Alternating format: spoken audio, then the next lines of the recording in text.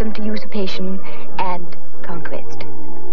Edwin and Morcar, the Earls of Mercia and Northumbria, declared for him, and even Stigand... Alice. Oh, I'm listening. And even Stigand, the Archbishop of Canterbury, agreed to meet with William and offer him the crown. William's conduct at first was modest. Alice, will you kindly pay attention to your history lesson?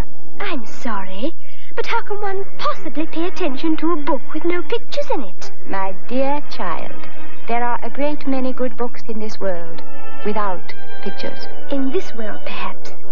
But in my world, the books would be nothing but pictures. Your world? What nonsense. Now, Nonsense. once more, from the beginning. That's it, Dinah. If I had a world of my own, everything would be nonsense. Nothing would be what it is, because everything would be what it isn't. And contrariwise, what it is, it wouldn't be. And what it wouldn't be, it would. You see?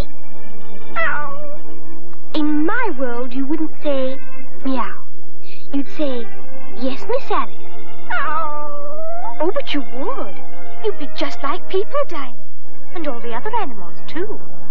Why, in my world, cats and rabbits would reside in fancy little houses and be dressed in shoes and hats and trousers. In a world of my own, all the flowers would have very extra special powers.